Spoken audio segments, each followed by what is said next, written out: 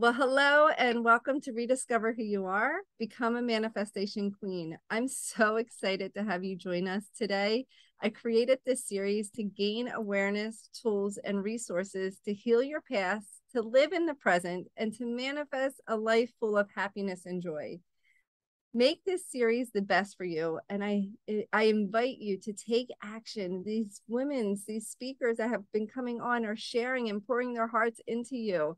So take action on something that they share with you so that you can get out of your head and back into your heart and live a life that you always dream of. Taking action is key. Knowledge without action is knowledge. Knowledge with action is transformation. I'm your host, Brenda Kiss, and I am so incredibly excited to be interviewing Hibiscus Moon today. Welcome, Hibiscus. Thank you, Brenda. This is so wonderful. I love what you just said about that knowledge without action. It's a really insightful. I hope more people realize that just gathering up the knowledge is not enough. It is not. You got to take action. Yep. Yes. So, Hibiscus, I know that you were a former science department head turned crystal healer and self-proclaimed geo geek extraordinaire. You're also the founder of the Hibiscus Moon Crystal Academy and the author of the book Crystal Grids: How and Why They Work. How did you go from the head of a science department into healer crystals? How did that happen? Well, I was doing both at the same time for a while. Now I really don't see them as that separate at all because of all the places where they just merge together. But I've always been interested in crystals since I was very small child, and always very inquisitive and interested in science. So I, went into geology, got my master's of science in that area, and then also decided I wanted to teach. And I've always been teaching at some level, but I didn't realize the two really came together so well until I started exploring manifesting with crystal grids for myself. And that exploration started right around the time that I discovered YouTube. And I think YouTube was a baby at 2007. So that's when the journey began to just collide and come together. Wow. Can you share what a crystal grid is and how you use that to manifest? Because I know what crystal grids are, but there might be people that don't even realize what they are. Absolutely. Yes. So I'm so glad to be here for this summit on manifestation and keys to manifestation, because that's how I got introduced to crystal grids. Like I said, I was interested in crystals and working with crystals, but a crystal grid is like, for those people who are familiar with a vision board, we used to, that used to be really popular like 10 years ago, right? Create a vision board. I don't know. I think people still do it, but this was like a three-dimensional way to vision board by tapping into sacred geometry. And why that's important is that sacred geometry is the language our universe is built on. Not just our universe, the multiverse, meaning all the different universes that we think now exist, they are built on sacred geometry, not the English language. So being able to convey what it is you're working on manifesting or changing or transforming using the language of sacred geometry, which crystals are extremely adept at, I found that really interesting and very effective, highly effective. It was my introduction to the world of manifestation. Wow. Yeah. So you used a crystal board to help manifest your business or just in general? Everything. Wow. That's so awesome. Knock on wood, but anything that I've been successful at that I wanted to do, I've been able to manifest with crystals and crystal grids. So for me, it not to say that you can't do it without a crystal grid or without crystals, but I always liken it to, like in physics, we teach about tools. Tools allow you to get the same amount of work done with less energy. Crystals are the same way. Crystal grids are the same way. So you can utilize less effort, get the same thing done, the same goal, achieve the same goal, but I feel it's so much easier because we're using the language of sacred geometry. Wow. Yeah. So I find this so fascinating because, tools enhance, like you said, enhance what you do. And so teaching people how to use these grids and teaching throughout the years, what do you feel are the keys to manifesting? Okay, so one of the things that I learned early uh, on my manifestation journey is to take like a bird's eye view of what's going on, not be so myopically focused on things. Step back, widen the view, look at all the wonderful things that are happening in your life and not the things that you're lacking, because that's a mindset of lack. And that's not the place you want to be in when you're manifesting. You want to be grateful. So it's something I had to teach myself to reprogram my mind to do and I do it on a daily basis now, no matter how little I had. And I do come from humble beginnings. Okay. You can always find something to be grateful for and be in that mindset of gratefulness. So maybe you have to start small, like I did. And I was in a place of lack mindset, big time. I had to retrain my brain. So I might not have even realized I was grateful for something until I really examined a little bit more, widened the view.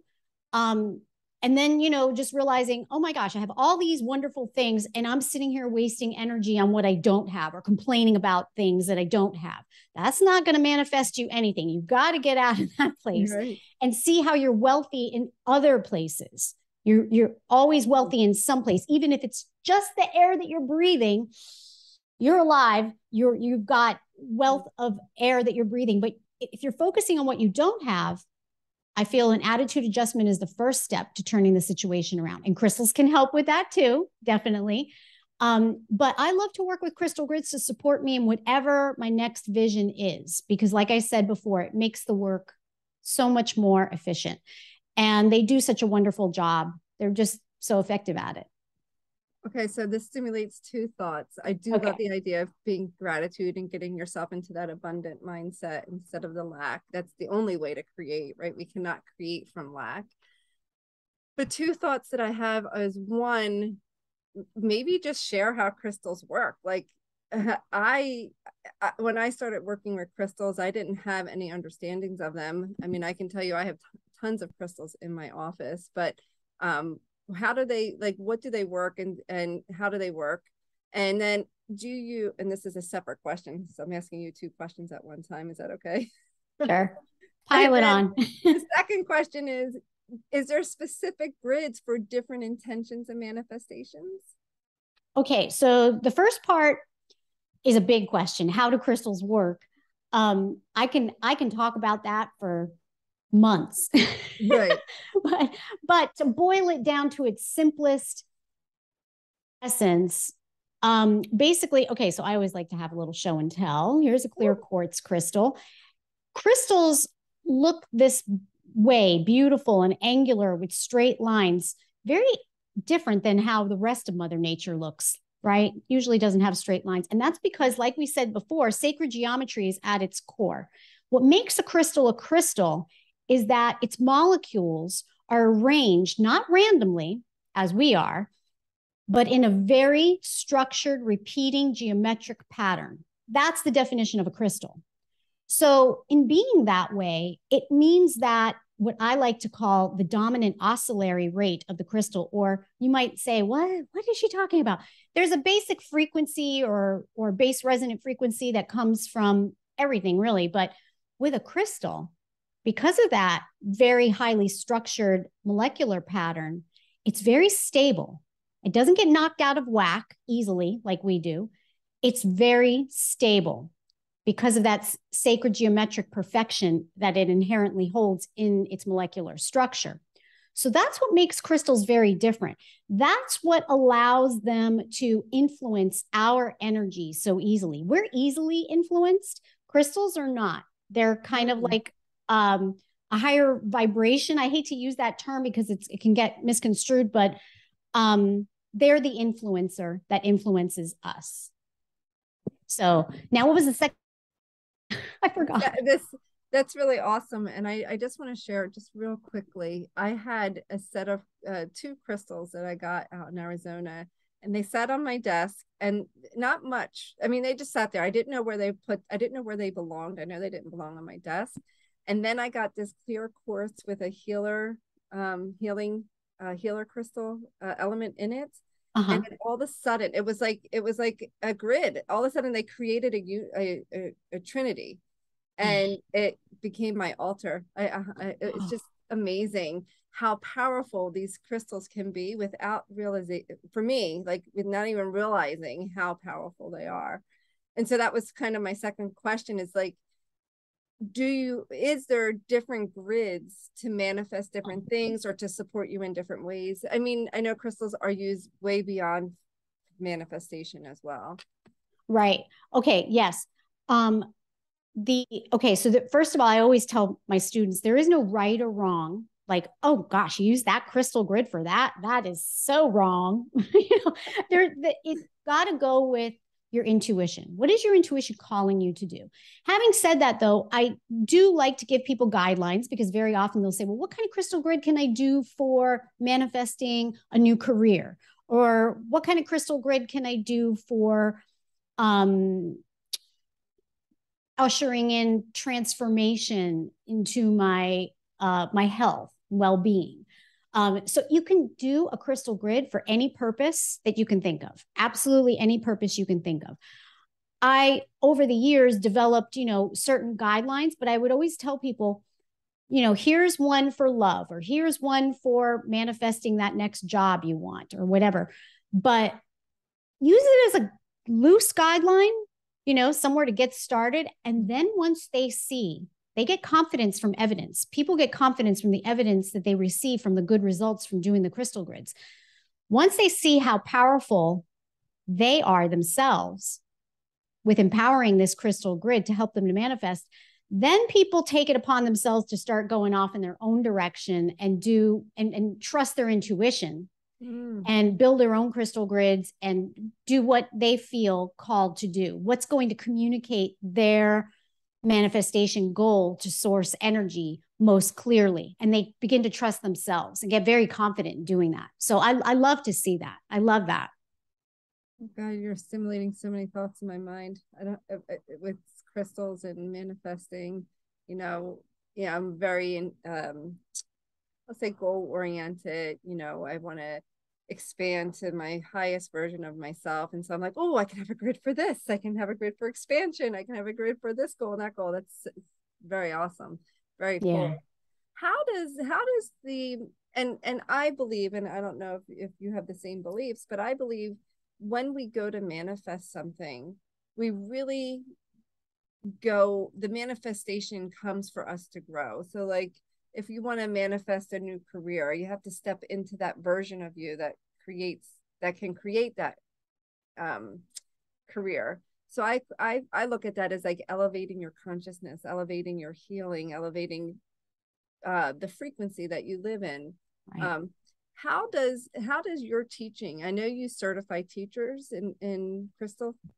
I certify crystal practitioners. So, okay. and Brenda, let me tell you, they've taken this in so many different directions. I never would have fathomed all the different things they're doing with that certification as crystal practitioners, but they have taken it into every single realm, 144 different directions. Wow. Yeah. And as they become certified, how do you feel, or how have they, or maybe they've shared, like, how has it helped them expand their consciousness, expand who they are? Oh, exponentially. Working with the crystals has allowed for, again, this big confidence boost. And I fell upon that by accident because I was a science teacher, and at first glance, like we were talking about before, like, whoa, how do these two worlds collide? I don't see it. Like, how do these two things come together? But really being able to understand and deliver the science in easy to understand terms gives people huge confidence. When they have confidence because of evidence, things that they've been doing, that just exponentially, it's like a positive feedback loop. It exponentially feeds the future endeavors. So it allows for these effortless yet huge transformations because they so trust in what they're able to do. and crystals just make it so much easier. Mm. Was there a part of your question there? I feel like there was more to it that I kind of left out. But no, I mean, it's just how, you speak about the evidence and them receiving evidence that things are working. I was just asking, like, how have you seen your students that get certified? How have you seen it elevate their consciousness and who they are?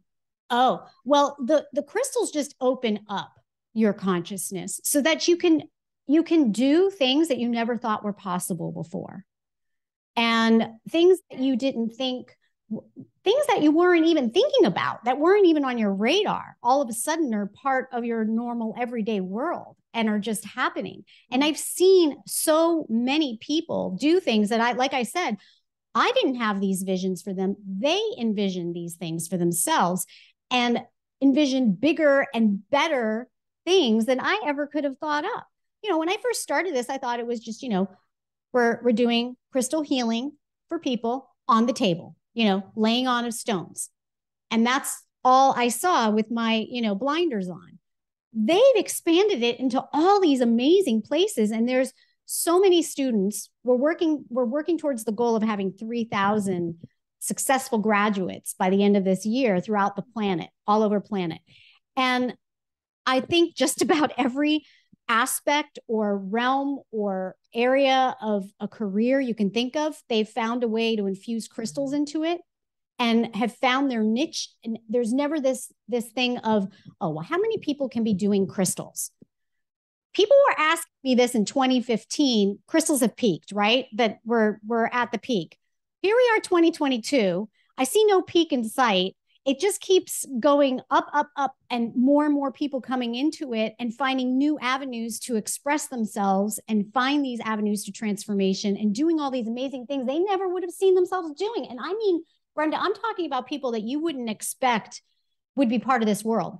Judges, doctors, like MD doctors that just, we're doing like Western medicine, also doing this. Astrophysicists. Wow. This is what it has attracted.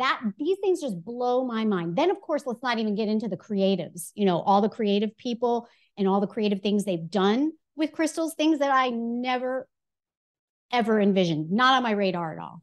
Wow. It was a collective, a co-creation in its truest essence.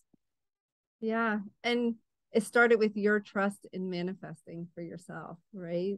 It all starts, I feel it starts with us, and we start to trust us, and then our teaching then just ripples out in that trust and faith. Yes, exactly.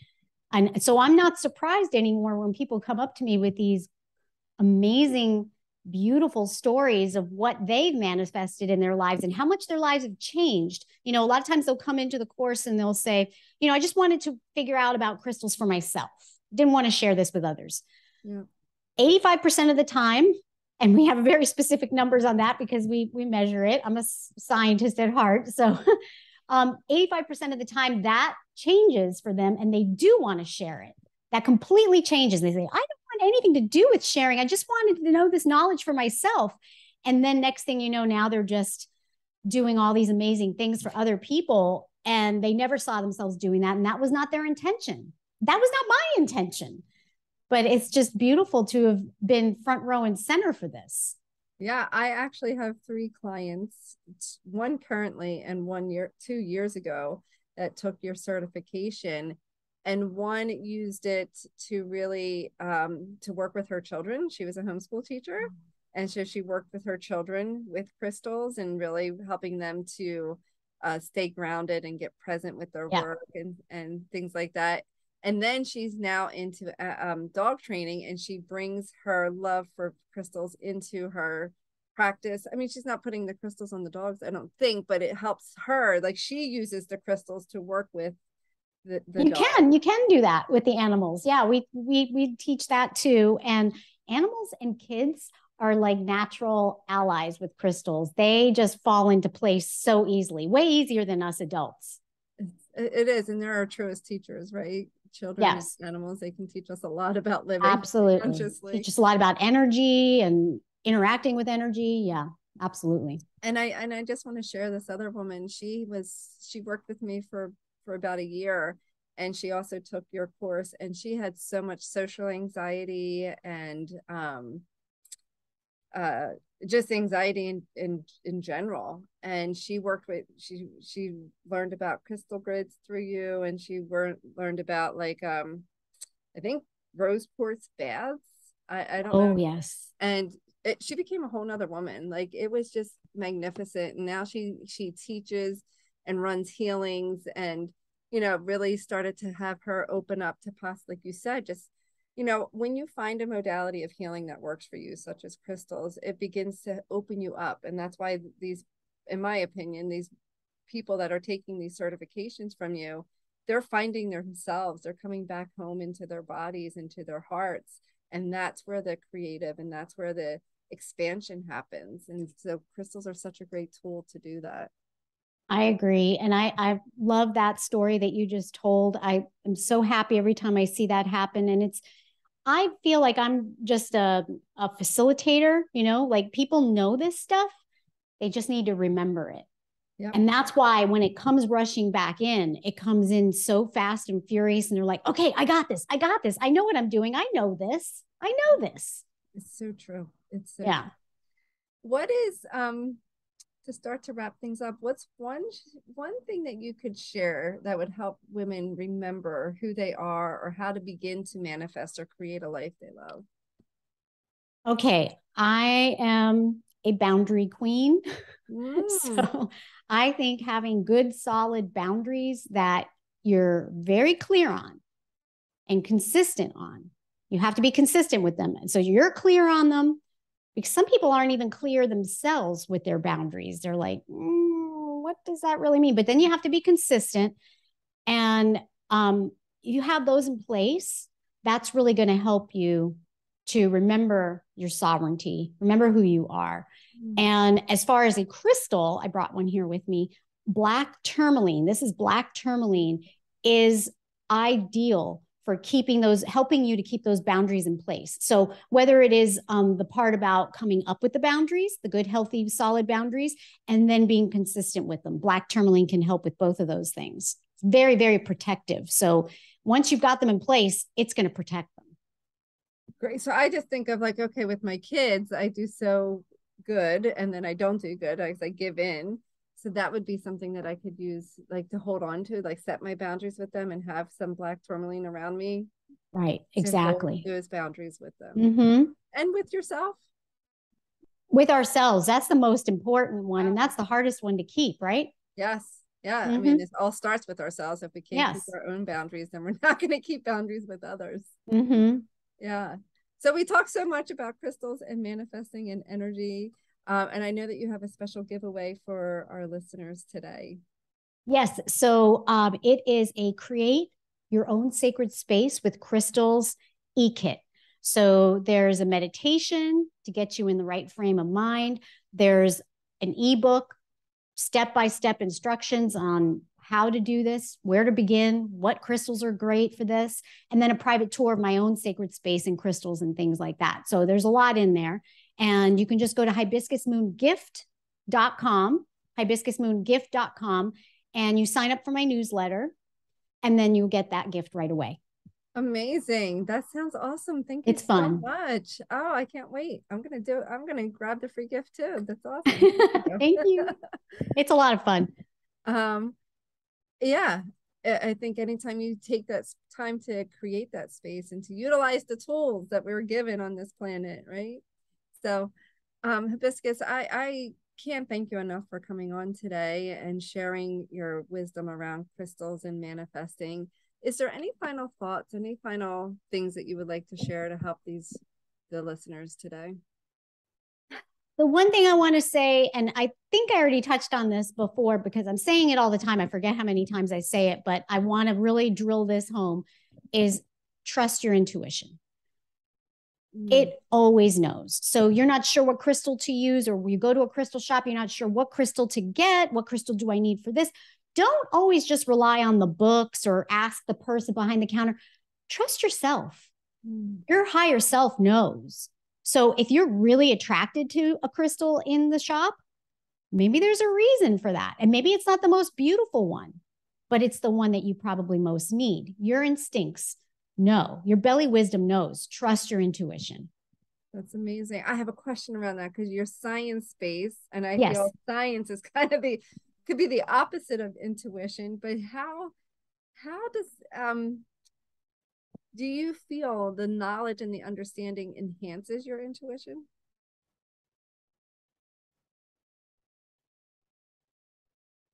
Oh, wait, Bias it? Yes, probably. But I also follow this. I've You have too, Brenda. You've learned all kinds of different teachings and modalities. I don't swallow everything hook, line, and sinker. And even if it's science, oh, this is science, facts and figures. Science can't measure everything. There's so much science cannot do. Okay. Again, with the intuition, I keep what resonates with me. Mm. Oh, your mic cut out. You keep what resonates with you, and I leave the rest. I leave the rest behind. Is my microphone okay right now? Yep. Yeah, no. Okay. All right. So I don't have to accept everything because there's a scientific reason behind it. Some things fit, some things don't. Some things feel right, some things don't. So you kind of have to feel into it again using your intuition. But the science, as much as I love it, it's not the end all be all. And it certainly cannot measure everything. And we certainly cannot prove everything with science. So, yeah, it's nice to have that scientific backbone. It's great for building confidence when you have to stand up to the people who are like, oh, you believe in all this hoo-hoo with the crystals. You're so gullible. Oh, yeah. And then you rattle off some science and then they sit up and listen. Right. They're like, oh, I didn't know that. But also at the same time, we've had scientific beliefs that we've proven wrong later.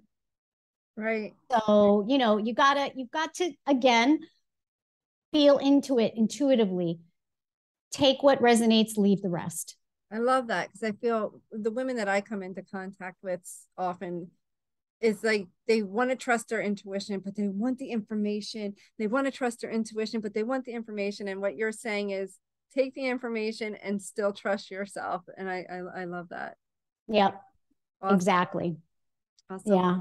Well, thank you so much for today. I so appreciate you and your energy. And this has really been an honor for me. You've been in my life unknowingly to you for 8 years. So it's been awesome to interview you and for you to listen or take action on something that Hibiscus shared with you so that you can take this information and transform your life. We'll talk to you next time.